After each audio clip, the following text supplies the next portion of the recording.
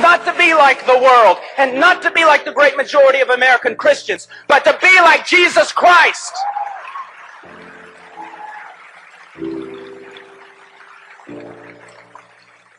I don't know why you're clapping. I'm talking about you. What's wrong with you people? I'm serious. You can't say amen. You ought to say ouch. Welcome to the Tulips and Honey show, where Lauren interviews authors and engages leading Reformed thinkers and theologians, all to see the Lord's name glorified, His church edified, His people encouraged, and the lost reached with the gospel of Jesus. Now for your host, Lauren. All right, Humblebees, welcome back to Tulips and Honey. I am your host, Lauren Herford, and today I have two very special guests I am very excited to have on. These wonderful sisters in Christ wrote a fantastic book, which I will be doing I forgot the word. What is it? Review. There will be a review of their fantastic book on my blog, which should be out by the time this episode comes out. So I'm going to link to that review down below so you guys can read what I thought about this fantastic book. The book, of course, is called When Words Matter Most, and it was written by Cheryl Marshall and Caroline Newheiser. And we practiced those names beforehand, so I hopefully still pronounce them right. Ladies, thank you so much for joining me on the program. Thank you for having us. Yeah, thank you, Lauren. Absolutely. It's definitely my privilege. I am super excited to talk to you. All of my lady listeners know, and of course, this is actually, I have a weird audience. I have a almost perfect 50-50 audience. So it's actually why I bring men on if I want to teach on like heavy theology. I usually bring guys on because there's a weird allotment of listeners. But anyways, the men all know, and they're probably tired of hearing it, but the women are definitely tired of hearing it, that there is so much drivel out there whenever it comes to books that are written and aimed towards women, because a lot of them are emotionally heavy or fluffy in light and theology, or both emotional and light in theology, which is a horrible mixture. And it's very frustrating as women for us to want to seek to better learn theology. We want to read one another's stuff. I know a lot of women reach out to me each week and they're like, do you have any women who are actually teaching theologically and they're not going to slip or have any kind of, what we call a Francis Chan moment. So that's why I was so excited to read you ladies' books, because there's very few that I can point to, and even fewer that I can point to that were written by women who are still alive today. So, I mean, that's doubly exciting. You know, you can always count on the people who have already gone on to glory, because we know they won't backslide because they're already done. But you ladies did a fantastic job. I'm so thankful that you guys stayed true to scripture, theologically sound. You do have the appropriate amount of personal stories, things people have gone through, with the mixture of scripture and application. And this is something that I'm constantly seeking out whenever I'm reading books. I don't want it to just be all personal, but also if it's just got nothing in it for application, it can be hard for us to understand how to apply these to our daily lives. One of the chapters you actually get into like that specifically, where you say Scripture is we have everything we need in Scripture. Even if we're talking about something that Scripture doesn't purposefully mention, it tells us how to handle those things. So you did a fantastic job. So I just really want to thank you both before we even get started on your testimonies. Thank you for staying so true to Scripture and working on this book. Books are hard, and publishing books is even harder. So you ladies are wonderful. Thank you for doing that. And I'm done. I'm sorry, embarrassing you guys, because I have to fangirl a little bit because it's that exciting. There's just so few books out there like this, dealing with such an important topic for us as women as well. So before we get started on all of that, obviously, I've jammered on for like 2 minutes. Sorry. But maybe I can edit some of that out. I don't know. Either way, if you wonderful ladies could start with your testimonies, that would be fantastic. It's usually where I like to start with new folks coming on the program. So I'll start because I'm older than Cheryl. My testimony starts earlier than hers. I grew up in a Christian home, but found that I didn't know truth. Even though I was exposed to truth, it hadn't sunk in until I was in college. So I went to Baylor University, and my husband was the one who started teaching me about the doctrines of grace. And that just helped everything come together. And especially I had to get over the total depravity, since I was a good girl and conformist and all this. But when my husband told me, this was before we were married, we were dating. Wow. When he told me about total depravity, I fought and argued with him for the longest time. And then I just saw the gospel. I saw the need for Christ. It just changed everything. My life was never the same after that. Wow. Praise God for your husband to do that, even like while you're dating, is very impressive. That's really, really neat. Very cool. Cheryl, how about you? Well, I actually became a believer at a very young age. The Lord saved me when I was probably 5 or 6 years old. I grew up in a Christian home, and my parents took me to church. And I guess when I was around 5, I started asking a lot of questions. And my parents would speak with me about that, answer those questions. And my mother had a book called Leading Little Ones to God that she would read to me and to my sister. And I still remember a particular day when I was in the living room with my mother and sitting on the living room floor. And I still remember the light streaming in through the window. That day, we just had a longer conversation, and I asked the Lord to save me. And He was faithful, I believe, to do that at that time. And I do still remember having the childlike faith of, I am a sinner. Jesus died on the cross for my sin, and I need Him to be forgiven in order to be forgiven. And of course, that's a 5 or 6 year old little mind, little soul. But I believe that's when the Lord worked my heart. And I grew up, and I don't remember a whole lot during those early years, but when I was in junior high, a woman began discipling me. And that was when a lot of the ideas and a lot more understanding came together. And, been through a lot of trials, ups and downs, and yet the Lord has always been faithful and gracious. And I'm so thankful for that. Praise God. This is why I love this question. And that's why I always start with it, because everybody has these unique testimonies. And so sometimes I get people and they'll send me messages and they'll say, listen, I don't have that bam moment that I talk about in my testimony. And it makes them uncomfortable. If somebody, hears these people who are like, I was shooting drugs in my eyeball and then I got saved. That sounds, it sounds really profound. But I mean, speaking just from somebody who did have to go through quite a lot of sin and idolatry, I would have rather have, your testimony. And definitely as a mom, it's super encouraging to hear both of your testimonies. One, hearing that if your child is really showing fruit, that you don't have to, like Justin Peters' wonderful book describes, you don't have to discourage that. You don't have to say, no, absolutely, there's no way you're saved. That's actually something that God can do. I mean, He's sovereign. He can do whatever He wants.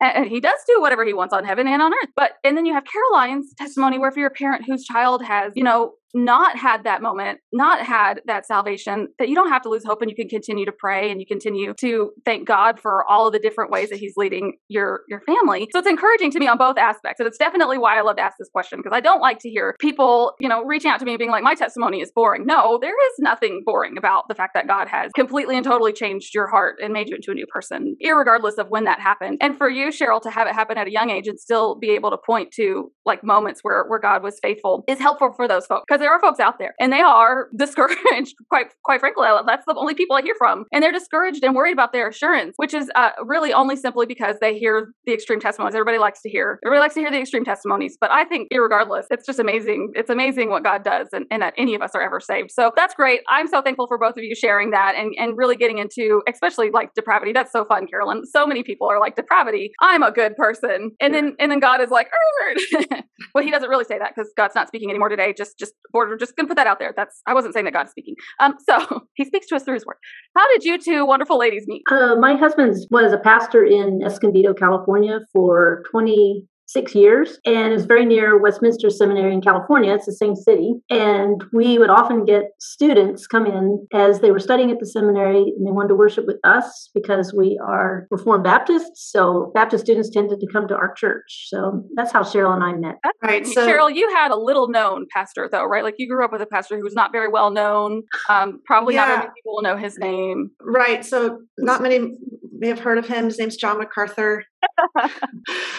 It's a very large church. So I think I met him once in those many years. But I think I was 8 years old when my parents moved us over to that church. And interestingly, it's because the pastor at the church we were at, the little Baptist church we were at, he started teaching some false doctrine. And my parents were concerned that my sister and I would be influenced by that. So even though that had been the family church, they broke those ties. And we had some other family members who are at Grace Community Church, and that's where we went. And again, speaking to mothers, as you said, mothers hearing about children being saved, as you mentioned a moment ago, I do want to say this. It is so valuable. I look back and it's so valuable that I was in the church from a young age where I was being taught the Word of God. Mm-hmm. Now that I'm older, I really see the benefit of that. And so just as an encouragement to moms, if you're in a place where your kids are getting that, thank the Lord and don't despise the day of small things, because God will use that in their lives. Yeah, absolutely. I might edit this out, but just to mention it, we had we travel for my husband's work, so every 6 months to a year we go somewhere different. But we try to make it home in between, or we did before like the COVID stuff happened. Since my husband works at the hospital, we're kind of encouraged strongly not to leave the state. But we had a home church when we got saved back in 2015, and we were traveling. And we found this wonderful little church, and they were teaching, great solid theology. And my daughter was so encouraged and so excited, and she'd bring her little notebook, and then we'd travel and we'd find, a nice church, and then we'd come back home to our home church 6 months later, and it had completely apostatized, and they were like speaking in tongues and prophesying, and it was actually kind of frightening, because I spent a lot of time in the Word of Faith, and we thought we had gotten out of it. And my sweet little daughter is there with her notebook, and she's going, "Oh, I'm gonna write all of this. All of this is wrong. I'm gonna write." And I was like, "No, because people are looking over your shoulder right now. Please don't do that." But it was a great learning, at least opportunity for all of us to go home and discuss the issues and have to figure out, theologically, since we were newer believers at the time. But I just wanted to mention that, because that reminded me of how she responded to that. It is at least a blessing for little ones to have enough understanding to put some pieces like that together, and then to have a good solid church. That, especially right now, while so many people are arguing about whether or not we should even be in church or not. I mean, that's got to be discouraging for moms, and I'm glad that you mentioned that. And we really do want to encourage moms to, like you said, be grateful for all those little moments. We don't have very many of them. My daughter is 11, and she's taller than me now, and it's really it hurts, really hurts that she's. They grow up fast. Yeah, she kisses my forehead and then laughs hysterically. She's so short, Mommy. Okay. So anyways, why did you wonderful ladies decide to write this book? When you guys met, y'all obviously are good friends, but a lot of good friends maybe don't have the ability to work so closely, because writing a book it's not just a lot of work, but that's really a personal, like, you're putting yourself out there in a way that's easy for people to maybe be like, "Oh, I don't like this book," and that can hurt and all that stuff. So how did you ladies decide to write this book together, and how did you decide on this topic? Well, first of all, after Caroline and I met 20-something years ago, we ended up going different directions. We moved to Kentucky, then Texas. She's now in North Carolina. And so for the most part, we kept in touch with Christmas cards. Our husbands are friendly with one another, so they would talk. And so I always knew where she was and what she was doing. So it's not like we have always been the best of buds or something like that. But I'm very thankful for this time, because I've been able to strengthen this friendship with her over the last couple of years. But a few years ago, I was teaching a women's Bible study, or women's Sunday school, actually Fundamentals of the Faith by John MacArthur. And I taught a few semesters of that. And every semester I would ask the ladies in the room on the first day, introduce yourselves, what's your name, tell something about yourself, and why are you taking the class? And so often there'd be a woman who would say, I'm here because I want to learn the Bible better, so that I can share it with fill in the blank. And she would mention, like, my sister who's struggling spiritually, or my cousin, or my friend. But it was often someone who was struggling in some way, and they wanted to be able to share God's word with them and help them apply it to their lives. And so that sort of stuck in the back of my mind. And then one day at church, a woman stopped me in the hall, and her daughter had recently had a miscarriage. And the woman asked me, she said, my daughter-in-law is so terrified that she will lose another baby if she becomes pregnant again. So where can I take her in the scriptures to encourage her? And so we just stepped aside there in the hall and talked about it and looked at the Word of God together. And I helped answer that question. We talked it through, and she went on her way. And as she walked away, I thought to myself, wow, this is a woman who has been in the church for years, and she is in a well-taught church. And yet at a moment like this, she still feels uncertain about what to say to her loved one and how to say it. And that really got me thinking about this whole topic of speaking the truth with grace to those you love according to their need. And honestly, I was afraid to write a book by myself. I had never done this before. This is like, I've never done anything like this. And I thought, okay, who would do this with me? Well, the only person that came to mind was Caroline, not because she's written a book before. She hadn't done this either, but because I knew that this is how she lived. And I knew that if I did this with Caroline, she would bring a wealth of experience and wisdom to the project that I really wanted it to have. So I got hold of her, and the rest is history. What about you, Carolyn? What did you think whenever she contacted you and was like, let's write a book? I didn't know at the time what a talented author Cheryl is, which I learned. But my part is training women, because I'm involved in biblical counseling. And I started giving talks at conferences about how women need to care for one another and use scripture with each other, because I was getting so many people coming in for counseling who just really needed discipleship. Yeah. They could have used somebody in their church, an older woman or a loving friend to talk to, instead of coming into me, a stranger. So that was my passion. And so when Cheryl said yes, I thought, okay. And I had some materials, and as Cheryl said, I had cases to talk about and some examples of what really is needed to be said and done for others. Yeah, those examples are really helpful. Like I mentioned at the beginning, it's so interesting to me too to listen to you ladies talk about this, because the experience is it's so different being in and getting to fellowship and talk with you ladies, being that y'all are sound, and your book is such a different experience. I spent like 14 years in the Word of Faith movement, where when I had a very painful miscarriage, I didn't tell anybody because I already knew what I was going to be told, and they may have even given me a scripture, but it would have been taken out of context, and then I would have been told that it was my lack of faith that caused that to happen, and so I was either sinning or I wasn't showing enough faith, and so it was you were afraid to talk to women about what you were going through physically, and so there was there was a little bit of a readjustment for me whenever I got saved, and we started going to solid churches, where I had to remember that these women were not there to bite my head off, and it was going to be okay if I just said, hey, you know what, I have a cold. Nobody would say, don't proclaim that cold like before, which was all we would ever hear. So it did take a little bit of adjustment, but it's important too that these kind of books get written, because the majority of professing Christianity right now is, not everybody, but a good deal of them are confused about God's sovereignty whenever it comes to sickness or trials or tribulations. And for me, whenever I got saved, that was a huge relief to look at and say, okay, God is sovereign. So whenever these things happen, we haven't been able to have more children, but we have the one, and I can glorify God for that. And I can be really thankful that I even have one more than what I deserve, because what I deserve is hell. So I don't even deserve the happy family that He's given me so graciously, or the salvation,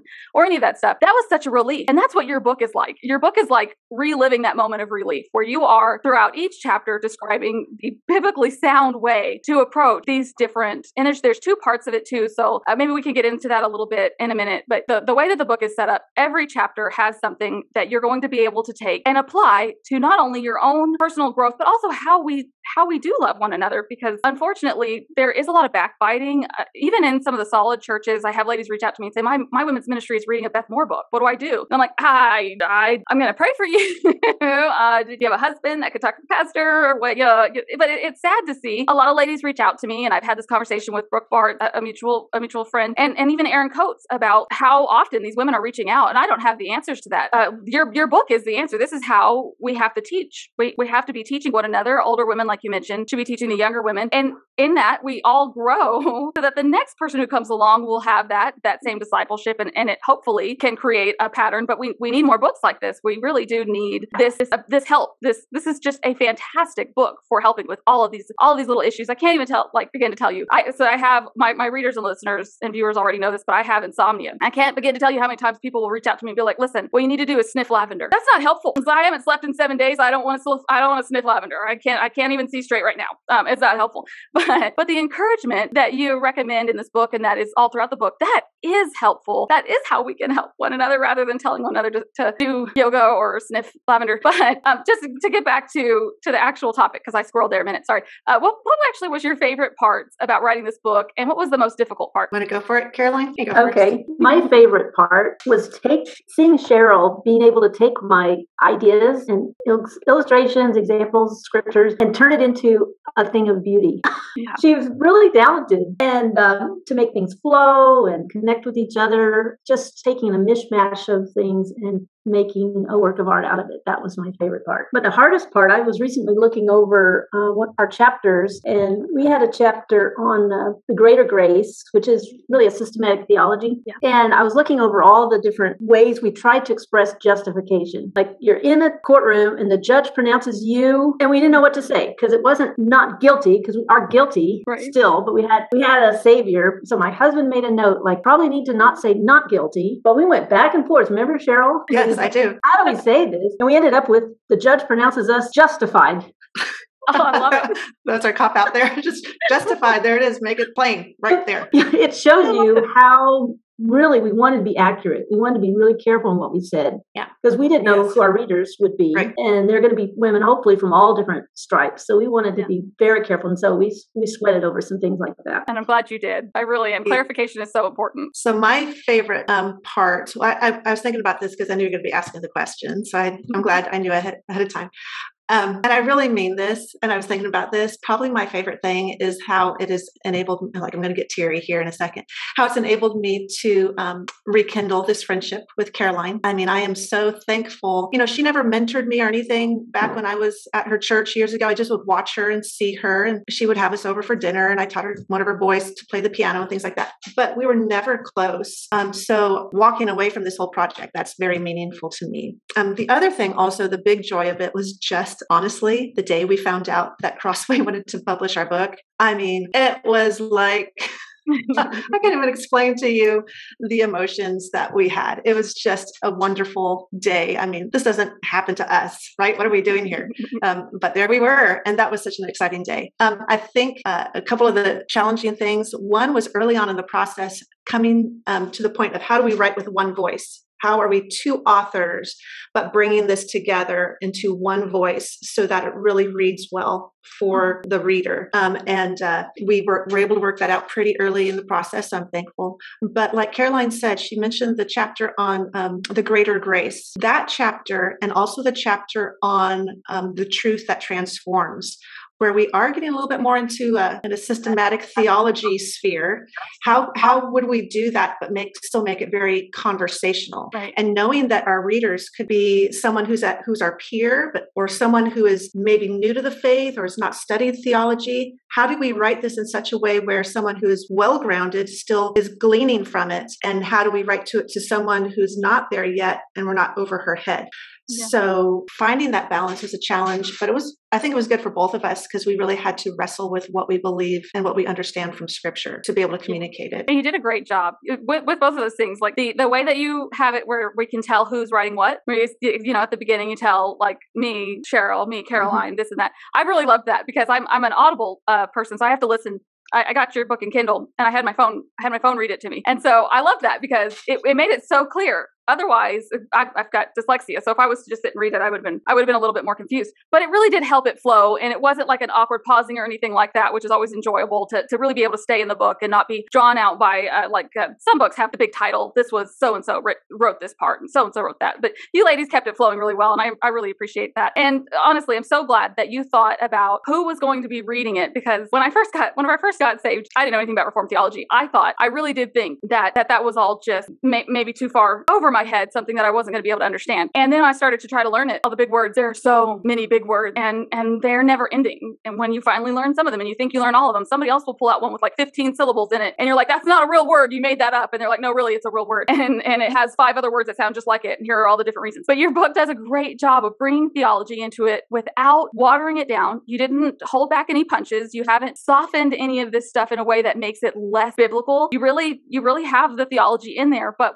without making it so not studious, because it is a wonderfully written book. Carolyn, you're right. The talent in this book is absolutely just beautiful. But there are theological books out there where every other word I'm like, I got to stop and thesaurus this. So I don't even know. The thesaurus is my favorite kind of dinosaur. I don't know what these words mean. So you did a great job, and I really appreciate that. Ladies constantly reach out to me about that. What do these words mean? And I'm like, look, don't be discouraged. Write them down. Take it one word at a time, and eventually you'll forget them all. But you'll know the theology behind them. So what was your goal whenever you were writing this? When you're writing when you're writing when words matter most, what were you hoping that readers were going to take away from it? Our main idea was that we wanted to, this was our little elevator pitch, but this puts it together. We wanted to encourage and equip women to speak the truth with grace to those they love according to their need. And so we, as you've mentioned, it's practical, right? So we wanted to make sure that we really gave women something to walk away with from each chapter that they could apply in their relationships, even that very day. But we also wanted to encourage women that this is something that God has called you to do, and therefore this is something that God will enable you to do, and that you don't need to be afraid of stepping into one another's lives with biblical truth. And we just tried to reiterate that in various ways throughout the book. And of course, going into the speaking God's truth, that this isn't an issue of giving women my personal opinion and just loading them down with all of my practical advice. This is an issue of me stepping into someone's life with God's word word, his truth, his principles, and helping them. But then according to your friend's need. And that's so important to really consider, what is she dealing with? What is she going through? Have I listened well enough? Have I been invested in her life enough to understand what her struggle is, so that when I do speak to her, I'm hitting the mark. I'm not out in left field somewhere, Right. but I'm loving her by taking the time to understand her. And hopefully all those things came through, but it's the equipping and the encouraging to speak God's truth with grace. Definitely. That was How good about you, answer, Caroline? Cheryl. Yeah, I'll just add, I can't add much to what Cheryl said, but we want women to know the word. And as my husband says, ask the question, how thick is your Bible? So if somebody comes and asks you for help, what verses can you use? Right. You know, how much of the Bible do you know that answers questions and helps? So to encourage women to think, I can use the Bible. It's ministered to me. I can tell that. But I can also learn different categories of help in Scripture. And that will help women minister to one another, because I'm really, even though I'm in biblical counseling, I don't think there is a class system of these are the counselors, these are the women in the church. Right. Really trying to avoid that, because we need women to help one another. And instead of thinking, and even pastors thinking, I need to send this woman to a counselor for help, it should be happening dynamically within our churches. So that's why we are so heavy on Scripture and so heavy on examples. Yeah, it does a fantastic job of that. And with the questions at the end, it really is set up really, really well to be used for a group setting, or doing this together with, maybe if you have younger women that you're discipling. It's set up really well for that. Do you recommend that for women, for this to be used for women's groups, or just one-on-one discipling? And if so, how do you think it would be best used? Well, I love that question, because yes, that's why we put those questions at the end. And it is hard to create questions that bring out what was in the chapter without repeating everything that was in the chapter, you know? Right. So we even try to make our questions interactive. So as if you're sitting in a little group or with another person, it's like, well, how do you apply Ephesians 4:29 to your life? Mm-hmm. So I'm actually teaching it to ladies in my church right now. So we have a big overview, since each chapter is introduced by a verse. And I talk about that. And then we divide into little groups, like 3 or 4, where we go through those, because some of these questions are very personal too. Yeah. Like, have you ever had this problem, and how do you know anybody who has this problem? How do you minister to them? Yeah. So that's really been a blessing to my church, to see women go through it that way in small groups. That's a great idea. How about you, Cheryl? How do you think this will be best used? I really agree with what Caroline said, and something that she mentioned just reminded me of this. When we were forming the questions, I was thinking back to when I've heard women say, I don't want to do a book study because it's really not in the Scriptures. And so when we formed these questions, I wanted to make sure that we really had questions in there where the women are going back into the Scriptures for themselves, so that nobody could say, going through this as a little group, it's just throwing out our personal opinions. No, we're directing women back into the Scriptures to think through the principles that were given in that chapter. Mm-hmm. So I think what she was saying is, it can be used in a Bible study where they break down into small groups. It really depends upon, what a woman knows her particular dynamic is in her ministry. But yes, we do want women to be able to use this and encourage one another to do exactly what we're talking about. And another thought came to mind and it went right out. So maybe it'll come back to me. We call those squirrels, and they're contagious. So I have contagions upon you with all of my random squirrels. I'm sorry. If it comes back to you, though, let me know, and then we'll just edit and put it back. Oh, good. Okay, go for it. Okay, the squirrel just came back. One of the things that really, encouraged me, inspired me to go ahead and get started on the book is one day during a sermon, my pastor mentioned something just as an aside. He went on a tangent, and he said something like this. He says, "I've told younger men who are in seminary or younger pastors that if you're going to write a book, write something for your local church. And if God ever chooses to do anything with that beyond your local church, so be it." And when I heard that, that was one of those other moments that made me think, this is something I want to share with the women of my local church. And now here we are with a book. But, at one point, Caroline was like, maybe we just self-publish and we just use this with our ladies. Okay. But God had other plans for it. Yeah. Crossway. That's big. That's really exciting. How fun is that? Did you have to try, I'm sorry, this isn't on the list, but did you have to try multiple publishers whenever you were putting this out there? Yes. Yeah. There was another publisher that we had been in conversation with for several months. And we thought that was the way we were going. And several conversations, a lot of help, encouragement along the way. And all of a sudden one day we got a no. And that was a hard day. And we had to regroup, but it was the best thing for us because that regrouping process made all the difference in the world. Our husbands really said, keep going. You guys have something to say, so do it. We decided to do that. We found a freelance editor who met with us on the phone, and she agreed to look over a couple chapters. And that sort of turned the corner for us. And then we started to seek out various publishers. And to make a long story short, we were able to work with Crossway. We like long stories on this episode, on the show, so you're fine. Okay. I kept Professor Nancy Piercy on the program for 4 hours, so I'll try not to do that today because I have another interview, so you don't have to worry. I won't do that to you, but it's okay to have long stories. But I asked that because I know every single author that I've had on the program, I love to get to interview people who've written awesome books. They almost always tell me that same thing, and I hope it's encouraging for anyone listening who is in this process right now, because I can't even imagine how hard it is to be in this process, not knowing when the process is going to be over and it's going to be able to be published. That's the waiting moment. Like you're just in a limbo and you don't know where it's going to go. And then to have somebody say no, even if it's not personal, it's not like they're saying, hey, we don't like you personally. But publishers have quotas and they have all these different reasons for what they can publish, not publish. It's still hard, I'm sure. So I'm glad that you were able to tell that story, just in case somebody's listening that is currently in the middle of that struggle. Just having the opportunity to talk to so many different authors, and even Brooke, like we talked about before we started recording, Brooke and I have had this conversation so many times because she has, multiple book possibilities going on and publishing issues. And I'm like, man, I do not envy you. I'm over here complaining about editing podcasts. I don't envy people who have the talent of writing, but you ladies, I'm glad you persevered. And I am doubly thankful that Crossway chose this particular book because it is something that women's ministries, we all need. Do you think, this wasn't on the list either, I'm so sorry, but do you think that for men, would it be helpful for them, especially if they're leaders or elders or have wives and daughters, for them to read some of this or go through it with their wives at any point? Is it written for that, or is it just for women? We have had men leave reviews on Amazon saying, this is for men too.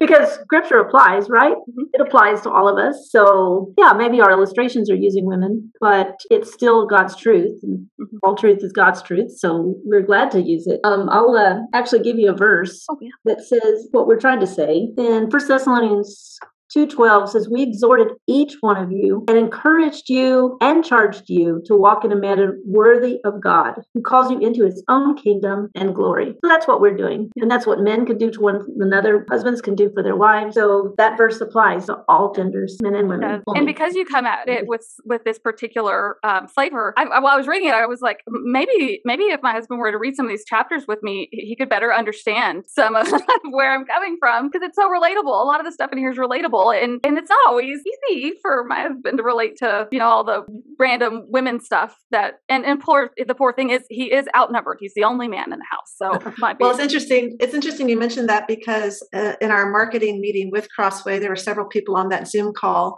And that was the first time we heard a man make that kind of comment about the book. One of the publicity and marketing gentlemen, an older man, I believe, he said, he says, I read this book and I thought to myself, wow, this is going to help me in my marriage. And that was the first time. That was the first time we heard a gentleman talk like that. And like Caroline said, we've seen some reviews. A couple of the endorsers, they said the same thing. So yeah, it's written geared to women, but like Caroline said, the principles are still there for everyone. Yeah. And hopefully that'll help bridge the gap a little bit there, because there is a communication gap. I can speak just for my own marriage, but there is a little bit of a communication gap. Sometimes I say things and he hears something totally different, and it is helpful. And also this is just a beautifully written and theologically sound book. So it is great, I think, for both sides. I'm glad that I thought of that random question, even though I didn't actually put it in the list. I'm so sorry. But in that line of reasoning, to go back to actual questions that I actually warned you about ahead of time, there is another form of where people are maybe talking over one another or talking at one another rather than to one another. And that's just simply because sometimes people have varying personalities. We don't necessarily always jive. Maybe that's not the right word, but sometimes people will come across more abrasive. Other people will come across a little bit more sensitive. And it can be difficult for us as women whenever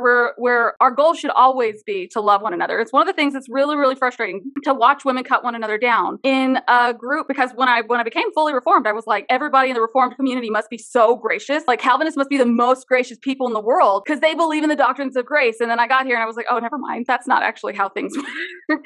But we should be really gracious to one another. And as moms and wives and even daughters, like we should even more so think, how can I make it easier and not harder for the other women who are struggling with things that I maybe will never struggle with, or struggling with things that I am. And instead there's competition, there's backbiting, gossip, and really just misunderstandings. A lot of times whenever I have the opportunity to talk to women who are in disagreement, it's not even really that they disagree with one another. They just don't understand what one another are saying. So how would you recommend we overcome just sort of battling personalities? I'm sorry for the gap. That's okay. Up there, Caroline's motioning to me. One of the things, as you're explaining that, one of the things that first comes to mind is, as Christ said, out of the overflow of the heart, the mouth speaks. And so starting with an attitude of humility is absolutely essential in order to work through those types of conflicts and misunderstandings that can happen. And I know it's really easy for us to use the word humility. It's a lot easier, it's a lot harder to live it. Yeah. And as we speak about that in the book, in order to approach other women with graciousness, we must really understand the grace of God towards us ourselves. You know, you mentioned Reformed theology. It's very easy to keep that at an academic level. Right. It's very easy. But we need to be praying and seeking to mature in Christ by really taking those things to heart and saying, you know what, this applies to me. I've been justified. That means I've been forgiven. And I'm on an equal playing field with all these other women. We are all in need of God's forgiveness. Because of Christ, we are no longer under condemnation. And that's all of us together in the church. And so there needs to be this element of saying, you know, I am not more important than you.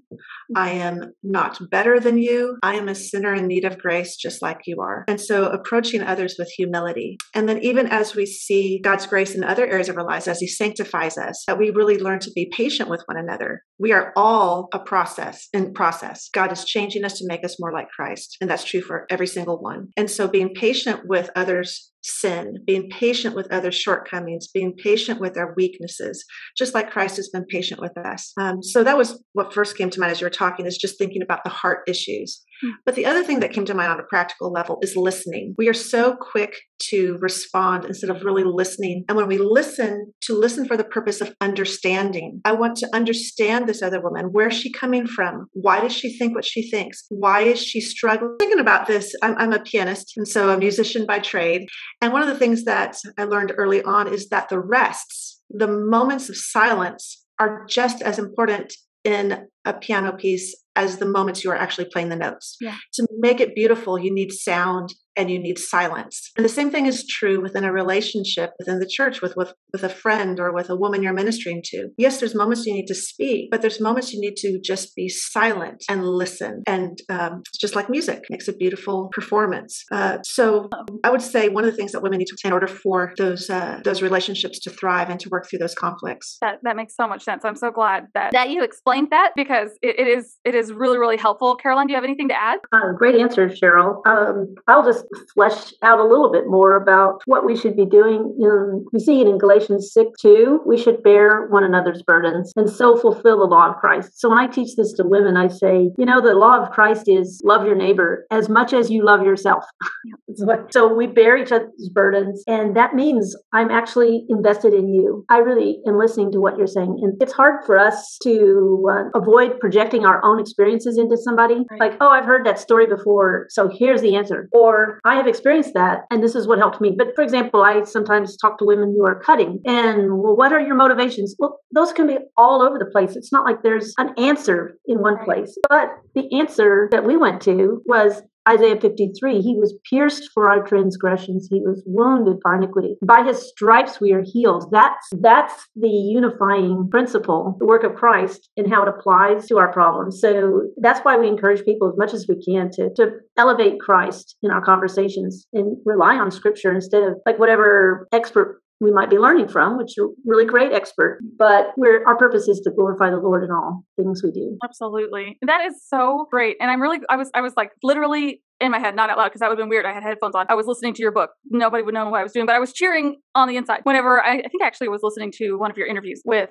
David Knight, but you mentioned something about asking questions whenever you're talking to. So you're listening, and rather than just responding, like you both said, you're asking questions to make sure that you fully understand. And I mean, I was literally like about to just burst out with like cheers and joys, because that's something that I've been talking about on the program for so many years, because when I first got saved, I had so many questions and I was so confused about all of these different theological issues. It was a process of getting all of that false theology out of my mind. And a lot of times whenever I would go to a believer and I would say, hey, I'm confused about or just like you were mentioning, the doctrine of depravity. I'm confused. I don't understand. And they would take it offensively, as if I was trying to argue against it, even though I was actually just like, I'm not upset. I literally just don't understand. I honestly just start from the beginning and talk to me as if I was 5, and then maybe I'll be able to understand. But a lot of times, rather than asking me questions and trying to figure out where I was coming from, people would be on the defensive, probably because they had already been attacked on those theological issues. And here's this random person that's all like, hey, I have a question. I did find a few brothers in Christ who were willing to be patient with me, and bless them, my goodness, because the questions were nonstop for like 3 years. But it's so nice to hear y'all say that, because that's what they did whenever I was asking a question and I didn't even know how to formulate what I was asking about, because a lot of times it just is confusing to even say the whole sentence. They would just ask, well, what do you think about this verse? Or have you read this chapter? Or how do you feel whenever you listen to such and such, and those kind of things. And it helped me not just figure out what I was thinking, but also process these things. So I'm really glad that you ladies have explained how to go about dealing with any of these folks coming to you, regardless of, and that's what's great about your book, is you deal with all of these different personalities, situations, issues. It's absolutely fantastic. You could probably write like a whole another one doing like the same thing, only with all different, I mean, you could do like a whole series, because you did such a great job with these examples. I'm glad that you explained that. Hopefully that'll be edifying for anybody listening, especially if somebody listening is dealing with someone who's like, this person is just, they're grating on my nerves. And I don't know. I love Charles Spurgeon quote where he says, you think that I'm bad, but you don't really know how bad I actually am. So that's really helpful. I'm so thankful for that. What advice would you have on the opposite end of how to not approach this? What should we avoid whenever we're discussing these sorts of issues, when we're trying to speak truth in love? How should we not do that? I think you just touched on part of one of those things that's really important, and that's not to make assumptions about the other person. So we have to be careful, just like you were explaining, maybe they were assuming that you're wanting to be argumentative and you were just wanting to learn. How often do we make assumptions about someone's motives, or about how she really feels about something? Or maybe we think, well, she must have done this if that happened. Again, asking those questions, drawing her out. And another mistake that people can make, that we can make, is that we don't take the time, as we mentioned earlier, to really identify what is her problem. Mm-hmm. First Thessalonians, is it First or Second Thessalonians 5:14? I just went blank. First, Caroline's saying it's First Thessalonians 5:14. You already knew where you were going. Admonish the unruly, encourage the faint-hearted, help the weak. We have to be very careful that we identify, is she the unruly? Is she the faint-hearted? Is she the spiritually or morally weak right now? Because let's say she's faint-hearted. You don't want to be admonishing her, right? And that can be so painful. I think we probably all know what it's like when we're dealing with something and we've gone to someone for help and they've now addressed us wrongly in our situation, and now we feel misunderstood. And it just sort of compounds the pain and the frustration. Actually, I have a friend this morning who was even just telling me about something like that happened to her within the last couple of weeks, where she was needing encouragement and someone rebuked her, and she had to really deal with that for a week. And then she realized, okay, I need to set that aside. She didn't understand where I was coming from. Yeah. Well, we want to help women to avoid that. We want to avoid that kind of hurt, that kind of pain, that misunderstanding. So we do spend some time really delving into identifying the faint-hearted, the unruly, the weak, and then all those things of how does Paul say we're to respond to them? What does it mean to admonish? What does it mean to help? What does it mean to encourage? And just giving women a road to walk down to do that well. Yeah, absolutely. And you do a great job of going through each of those in this book. That's why I'm telling you, ladies, that you have to get this book. I'm telling you that it's fantastic. Caroline, what do you have? Do you have anything to add to that? I just want to give a scripture that supports what Cheryl was saying, and that is Proverbs 20, verse 5. The purpose in a man's heart, or we could say, the purpose in a woman's heart is like deep water, but a man of understanding will draw it out. And you're talking about maybe dealing with a real quiet person, and she may have a really long rope. It takes a lot to draw her out. Or some like young girls I talk to, 15, 16, 17-year-olds who really don't have much facility in language. I mean, you almost want to text them the question so they can answer you. Yeah. They might be the person, like, we need to really be a person of understanding to draw that person out. Yeah. And you know what I would encourage our listeners to do also is to think where you fit in with her story. So we can tend to think of ourselves as experts, and now we're coming in to fix you. But how many times have we been in that very position where we say, okay, I understand something of how you're feeling, so here's my story. So we don't want to project ourselves on people, but the way we can relate to them as a Christian, as a co-pilgrim on the road, is going to build those bridges between us. That is so helpful. I have to work on this because my exuberance sometimes when somebody is like, this is what's happening. I'm like, oh my goodness, I've gone through that 5 times. I gotta tell you all about it. And I have to just like be like, no, that's not helpful for anybody. And it would overwhelm me if somebody did it to me. So it is something that is really a struggle that it's worth it. It's a struggle that's so worth it. Not just because then we end up with this deepening relationship where we can actually get into theology, which is my favorite conversation. Brooke and I constantly are saying to one another that we wish that there were more deep conversations about theology happening between women, that we could have these conversations, whereas instead it's a lot of fluff and stuff like that. And so it molds into that. Like, you start out listening and praying with one another, and then once you guys have gotten through these things together and you've built that sort of relationship, it's so much easier than to just be all like, and how about that doctrine of depravity? And go, and just enjoy that fellowship. So I'm really glad that you ladies were able to answer all those questions. You did a fantastic job. But now I am afraid that I have to ask you something very serious, but not at all topically. I can't even think of the word. It has nothing to do with your book, but it's important. And I hate to have to put everybody on the spot, but I tried. I told you this in the email. I tried to let this drop, and I seriously, people started sending me pictures of themselves eating pineapple pizza whenever I tried to stop asking this question to my folks coming on to be interviewed. So I have to ask you this. I'm so sorry. But ladies, do either one of you approve of pineapple on your pizzas? My husband loves it, so if he brings it home, I'll eat it, but I wouldn't order it. Carolyn, how about you? I'm not a big fan of pizza in general. Oh my goodness. I know. Heresy.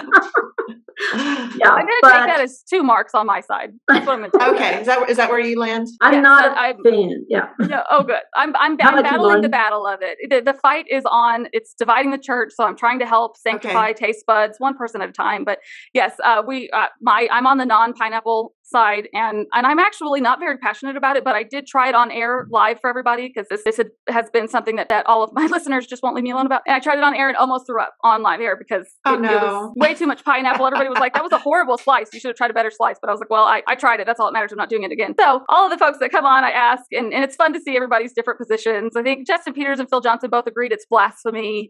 Ray Comfort told me to repent. So I mean, you get different answers and whatnot, and it's fun. But I'm still loving the fact that both of you guys basically said it's not any good. Even if you weren't as passionate as I am, that's okay. I can win you over to my side in this fight, and we'll just keep battling against those sinful taste buds.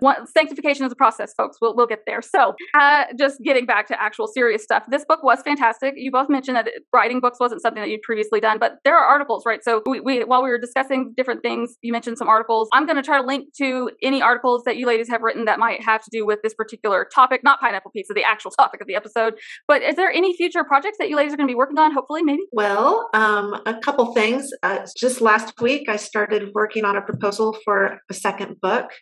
And so I have no idea how long this will take me. A lot of other responsibilities, but at least we're getting started. Yeah. And also, Caroline and I are giving some thought to actually putting together When Words Matter Most workshops, or Words Matter workshops that would be available for churches. And so that's something that we're thinking through. And hopefully at the beginning of next year, we're going to have some information available for that. And Lord willing, that will be a road we go down for a while. So, wow, neat. Let me know whenever you guys get that all out there and launched, and I'll make sure to advertise and let all the ladies know, all of the different folks listening. Yeah, absolutely. That's very exciting. I have one last question for you, wonderful ladies, and then I will let you go. How can we be praying for you? My listeners and I love to join together to pray for anyone coming on the program. So how can we be praying for you both? My prayer is a little bit serious because I've seen so much fluff out there, and it's really, we don't want to be in a category of teaching or writing anything that's not accurate, because those who teach will be judged with the stricter judgment, James 3:1. But also, we want to rightly handle the word of truth. So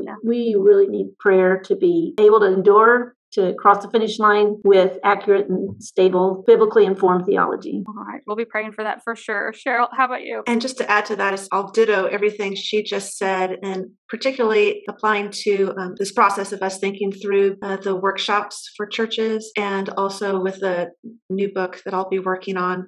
So staying faithful to Scripture and doing that in such a way where it is helpful to the church. We really believe in the local church, and so we want to support the local church. But secondly, just the stage of life that I'm at, or that I am in. I have a 22-year-old and two 16-year-olds. My 22-year-old is now engaged. And so just this new stage of life with the kids getting older, just that I would be wise with them, be a good mom, still encourage them in their walks with the Lord. I can always use prayer for that. Absolutely. We definitely will. Thank you both so much for this book. Everybody listening, there are links to these two ladies' ministries, anything that you have. I know there's websites and social media, but are you both on social media? Yes. Cheryl is. Oh, good. Okay. Yeah. Okay. I found links, but I wanted to make sure that I had everything. So if there's anything specific that you want me to make sure to highlight, I can add it into the descriptions. But other than that, I'll link to the book and all of y'all's social media. I think I saw a bunch of the different links, so I'm probably just going to snag them from David Knight's episode because he's already got them. We can send you everything that you need and the article links and all that too. Oh, great. Okay, I'm very excited about that. You would not believe how many times women are like, "Can I have some more information though?" And I'm like, "I don't know." And you already had it, so it's really exciting. And I'm so thankful for both of you ladies and for the time that you gave me. Please keep me updated if there's anything that I can do to help support your book or any of the other projects you have going on. I'm thrilled to do it. I'm just very thankful that there's another book that I could recommend to women. So I'll be doing a book giveaway for your book around the same time that the review comes out, so that it can kind of garner some back and forth for the episode too. So I will, if you'd like, I can send you a link whenever the episode is ready. Definitely. And the review, and just keep us posted on what you're doing. And we appreciate this so very much. So thank you so much. Absolutely. Well, God bless each of you ladies. I look forward to seeing what you're both working on in the future. Thank you. Thank you. All right. Bye-bye. Bye. All right, Humblebees. I hope that discussion was edifying. Again, that is the book, When Words Matter Most, Speaking Truth with Grace to Those You Love. I think this is a super important book. I do recommend you all get it. I am very excited to see such a theologically sound book that is also applicable and personable, and just a really, really great book. The gospel is in it. There are so many things in there to admonish and encourage and edify you. So I do recommend this book. I also recommend that you find and follow these wonderful ladies on their social medias or their website, which the links to I have provided in the descriptions down below so that you can find them if you would like that. And also, in case you were wondering, we have switched over to, instead of mega live lists on Friday, we are now doing it on Thursdays, because I asked and you answered, and that was the day that was preferred. So we're now doing live events on Thursday. If you don't know what that means, because you are a podcast listener, which most of you are, that is over on the YouTube channel. So even if you're a podcast listener, go ahead and hit subscribe to the YouTube channel, which is a link down in the descriptions below. If you are a podcast listener, there should be a link down there for you. And that way you will never miss a live event, because each week I do try to go live where I can answer your questions, and maybe every now and then we do talk a little bit every now and then about Oreos, sometimes just every now and then. Just kidding, it's an obsession. I have absolutely no idea why. We talk about theological stuff and recommendations, prayer requests, all that good stuff. So you can find that over on the YouTube page, Tulips and Honey YouTube page. Also, if you are listening and you want to leave a review, I have heard that apparently that's a good thing and that I'm supposed to be recommending it. So if you wanted to leave reviews for the podcast, that would be great. Please do also leave a review once you have read this book, because reviews do help authors. And so that's a point of encouragement and also helps get the word out about these fantastic books. And that's it. That's all I have for you, wonderful Humblebees. I love you all, and I'll talk to you later. Bye. Thank you for listening or watching this episode of the Tulips and Honey Show. We trust that you were helped and edified by this episode by either watching or listening to it. For more great content like this, please consider subscribing on your favorite podcast catcher, so together we can magnify the name of the Lord, see His church strengthened, His people encouraged, and the lost reached with the gospel of Jesus. I think that diamond still needs a little more polish. Yeah.